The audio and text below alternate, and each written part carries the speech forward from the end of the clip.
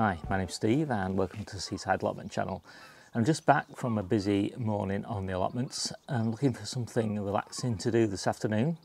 So I decided that I would use up some empty windowsill space and pot on my peppers because they're looking pretty big at the moment and they need some more space to grow. So I'll show you around the grow room and what's going on in there, and then we'll get on and get those peppers sorted out. So there's a lot going on in this little room. I'll quickly show you what's happening. So I've got lots of tomatoes which I've only recently potted on, so they're doing nicely. A couple of courgettes. Most of my courgettes are out in the ground now, under cover, but I've got a few more in here. Another little batch of tomatoes at the back there that need potting on pretty soon.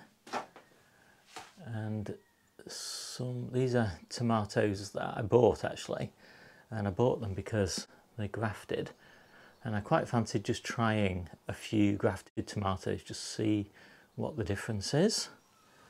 And then I've got some little kales which are just waiting to be planted out. They're going to go out today. And some New Zealand spinach, my first batch of squash, Crown Prince. I'll actually be sowing my next batch in a couple of days' time. And then some more tomatoes down here, some more New Zealand spinach, more tomatoes. But this is what needs sorting out today, the peppers. And there's a lot there, and they're all outgrowing their pots. I don't need this many, thankfully. Anyway, I'm going to get potting those. And I need some space, obviously, because they're in little trays at the moment with six module trays. So they're very densely packed in here. So they're going to take a lot more space up when I pot them on. But thankfully, these carrots are all germinated now, so they can move outside. And I've just cleared my windowsills, so that's a perfect place for the peppers. And I've got another windowsill there, I can stick another two. These windowsills have both got fans at the end. There's one there and there's one there. So the peppers will like that, a bit of air movement. Up on my grow shelf, space for the peppers here as well. Get another couple in there. I've got my early sweet corn. That's going to go under cover pretty soon. And my early cucumber is doing great. I've got so many cucumbers on here. I'm really pleased with that. I'm not so pleased with my early tomatoes. Whilst I've got some trusses, I'm on a second truss here. The size of the trusses is tiny, but we live and learn. These are the pots that I'm going to use. And when I was clearing them out of the store, I found a few slugs in there, so I'm going to give them a blast with the hose, just in case there's any eggs.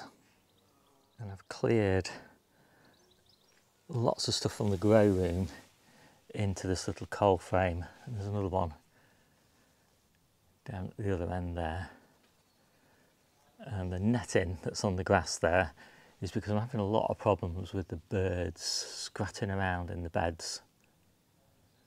And so I'm going to put some of that bird netting over it. You can see maybe the blackbird hopping around in there.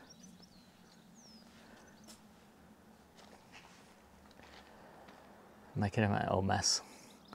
So I'm going to get that bird netting done soon. So they're all nice and clean. So I've got 3 new ace, which is a bit like a California wonder. I've got 3 California wonder there. I've got another 6 new ace there, weed, and then some long red marconi. So I think those are the ones I'm going to pot up. Right, so let's get started. So the big pots are going to be for the California Wonder and the new Ace, the bell peppers.